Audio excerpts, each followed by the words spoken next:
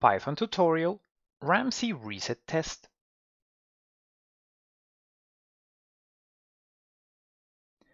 Multiple regression assumptions consist of independent variables correct specification, independent variables nonlinear dependence, regression correct functional form, residuals no autocorrelation, residuals homoscedasticity, and residuals normality. This topic is part of multiple regression analysis with Python course. Feel free to take a look at course curriculum by clicking link at description box below.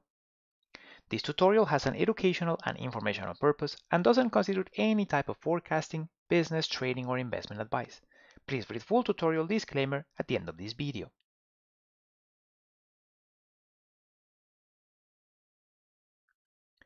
Correct functional form consists of evaluating whether regression independent variables' optimal relationship with dependent variable is linear or nonlinear.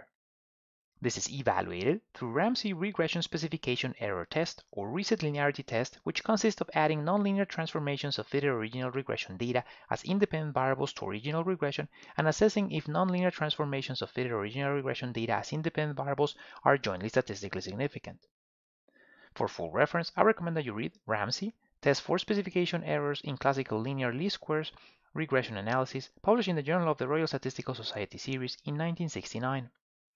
As a formula, here we have the example of a regression with two independent or explanatory variables in which the dependent or explained variable is equal to an alpha constant or intercept plus a beta 1 coefficient multiplied by the first independent or explanatory variable plus a beta 2 coefficient multiplied by the second independent or explanatory variable plus the sum from the first to the k number of nonlinear transformations of the corresponding gamma coefficients multiplied by the nonlinear transformations of fitted original regression data plus these regression residuals or forecasting errors.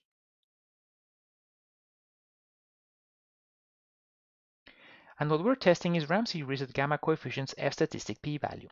If Ramsey reset gamma coefficient's f-statistic p-value was less than alpha level of statistical significance, then regression had incorrect functional form with 1 minus alpha level of statistical confidence.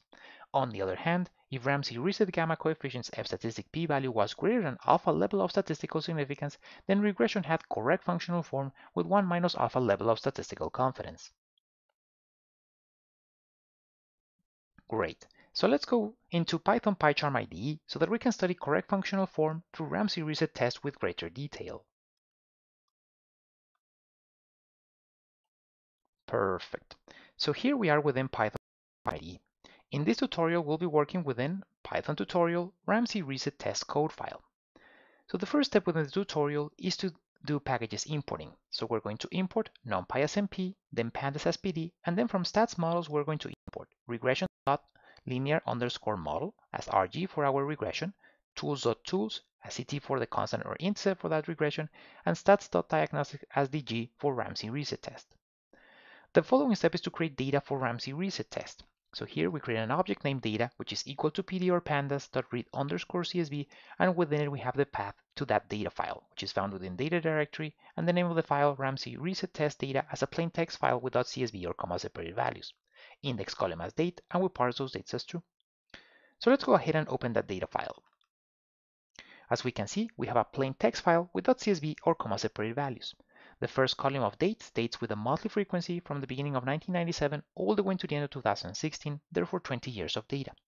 Then we have stocks. Stocks corresponds to the dependent or explained variable, and it corresponds to SPY ETF investment vehicle, which intends to replicate the Standard & Poor's 500 index, and this data corresponds to SPY's ETF investment vehicle adjusted close prices monthly arithmetic returns. Adjusted close prices because they were adjusted for dividends and splits. Then we have all the independent or explanatory variables. We begin with monthly effective yield of 1-year treasuries, 10-year treasuries, high yield. Then we have monthly inflation or deflation of consumer price index, producer price index.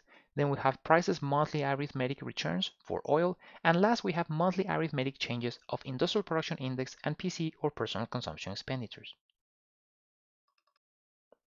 So back into the code file, once we have the data ready, we can continue with Ramsey reset test. For this, first of all, to that data object, we're going to add a new column with a constant or intercept to perform the original regression. So data.loc, we open and close brackets, semicolons because we're selecting all the rows, and the name of the new column is going to be const for constant or intercept, which is equal to CT feature from stats models dot add underscore constant to that data object. The following step is we create an object named IVAR which is for the names of the columns for those independent or explanatory variables, which is equal to, we open and close brackets, and first we begin with the constant or intercept, and then we have all the independent or explanatory variables: 1-year treasuries, 10-year treasuries, high yield, CPI, PPI, oil, industrial production index, and PCE or personal consumption expenditures.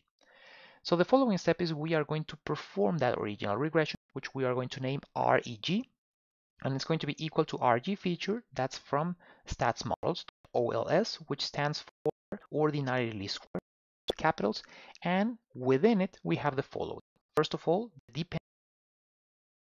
dependent is stocks, column, comma, all the independent variables, which is from that data object we select IVAR, which is the object we created above, which includes the constant and all the independent or explanatory variables. Comma has a constant equals to boolean dot fit, we fit the regression. So once we have the original regression ready, we continue with Ramsey reset test. So we create this new object which is named reset, which is equal to the G feature from stats models dot linear underscore reset, and within it we have the following. First REG with the original regression, comma power equals to 2.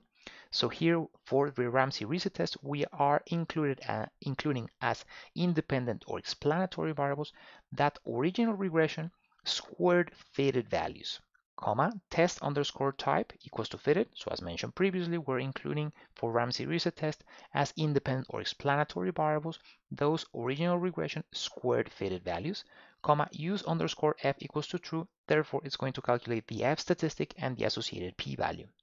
So then we print the results. So we print the correct functional form Ramsey reset test, we print a blank space, then we print Ramsey reset test, f statistic, the associated p-value. Both of this will be printed with NumPy rounded for 6 decimal places, and for the f statistic we print it within that reset object with .f value, and for the p-value in that same reset object with .p-value.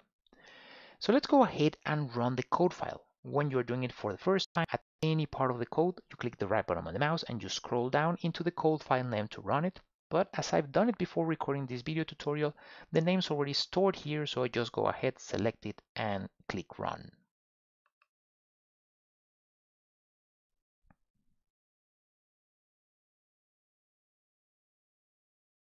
Perfect. So here we see that the running console has been opened and we see the results being printed. Correct functional form, Ramsey reset test. We have Ramsey reset test F statistic with the corresponding result, and then Ramsey reset test value with the corresponding result.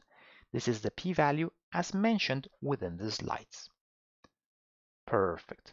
So now that we finished studying Ramsey reset test, let's go back into the slides.